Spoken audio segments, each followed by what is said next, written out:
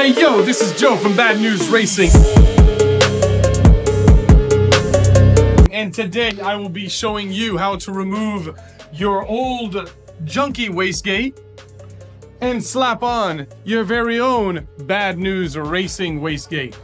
Let's go ahead and check this out. So you're going to need a 10mm to unbolt your little guys over here. So let's go ahead and do that. Loosen it up. Let's finish it off with our fingers. Also, I do not have the heat shield which goes here, which if my memory is correct, I believe it is just about 2 bolts. So it's 1 bolt here, 1 bolt here. So you could remove that if you'd like any extra space. Usually what I do is I take, oh, it's also connected to here. This is part of the heat shield. You're gonna want to just go ahead and just bend that up out of the way if you don't really care too much about that. Now we're gonna take our pliers. We're gonna go ahead and pull the pin. Boom. We're gonna take our pliers again and remove the clamp off of the hose to the wastegate. And then from there, you should be able to pull and drop off of it. And then you can just go ahead and pull this out.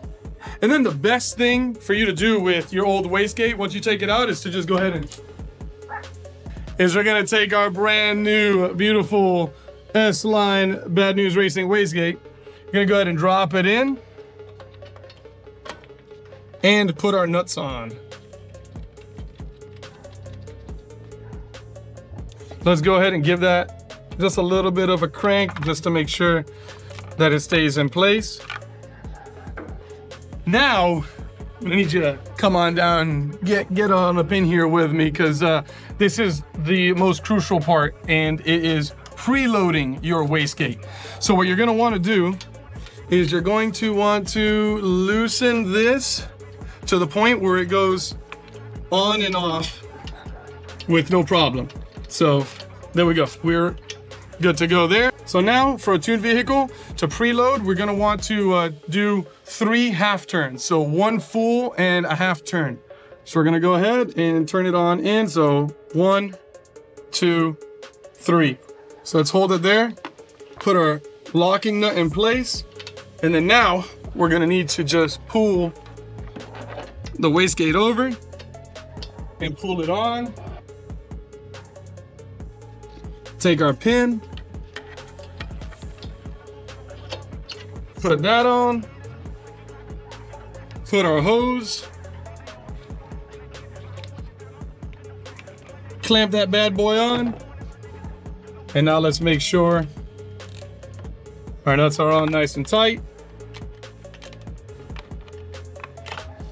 And then you can go ahead and push that right back on. Now from this point, you can go ahead and if you have our tune, you can plug up your auto cow to the vehicle and you can do live data. I would suggest, you know, check it out while you're driving or do a data log and then look at where your desired boost is at and make sure that your actual boost is right where it should be at desired. If it's under, then I suggest taking the pin off and giving the turnbuckle 1 more turn or so. If it's over boosting, you're gonna want to loosen it about a half a turn and then go from there and kind of mess with it until you dial it in exactly where you like it and where you want it. Thank you very much and peace.